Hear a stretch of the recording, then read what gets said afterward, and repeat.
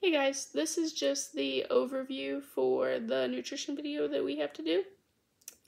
This is for a discussion post, and my actual discussion post will also get posted. In my nutrition video, I did peanut butter protein balls. They're also called energy bites, so vice versa.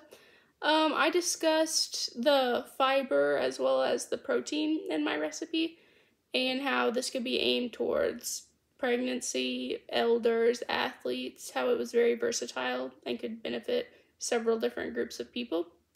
And then I also included nutrition facts in my video, and I made sure the recipe was put on the screen as well.